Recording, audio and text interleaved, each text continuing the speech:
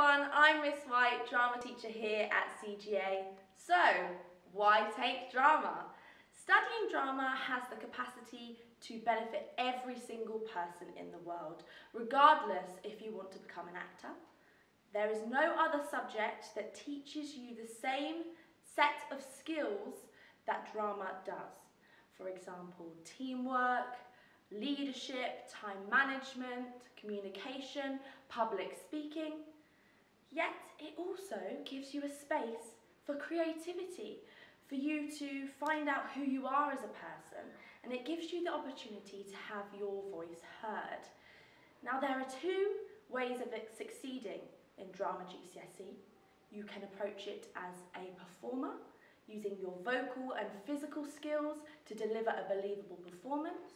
Or you can approach it as a designer, communicating meaning through lighting, sound, set design or costume design, including hair and makeup. All of these are equally valid in the industry, and it's an industry that needs more people like you. Regardless of what route you pick, the GCSE is in 3 parts for everyone. Part 1.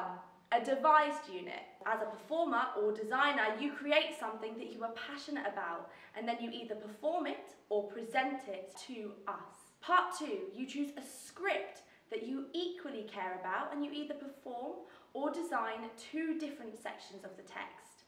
This could be a monologue and a duologue, or a monologue and a group extract. However, if you have chosen the design route, you may, for example, design and present your own lighting choices for a performer's scene, with the opportunity to operate the lighting desk on performance day. Lastly, part 3, altogether, we study a play from everyone's perspective, an actor, designer and director, and you answer questions about this play for your written exam. And we have the fantastic opportunity to go to the West End on a trip to watch professionals in action. And you get to write a live theatre review in response to this as the final part of your exam. You get to have your say and evaluate what worked and what didn't. GCSE drama prepares you for the next steps, whether they're at CGA, the Brit School or a drama school such as Italia Conti. But even if you choose not to pursue drama after education, it can help you get any job you want. A lawyer, doctor, architect, just to name a few, they all need to be confident, compassionate, creative and empathetic. And we can guarantee drama heavily builds upon these skills.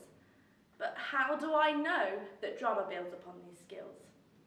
Because that's exactly what it did for me. And if you do want to pursue a career in the industry, there are a variety of options out there, not just acting. You could be a director, playwright, producer, dramaturg, drama therapist, teacher, lighting, sound, set designer or costume designer. Please feel free to come and find me in the Rosa Parks building if you have any further questions about the course or about any career in the theatre industry.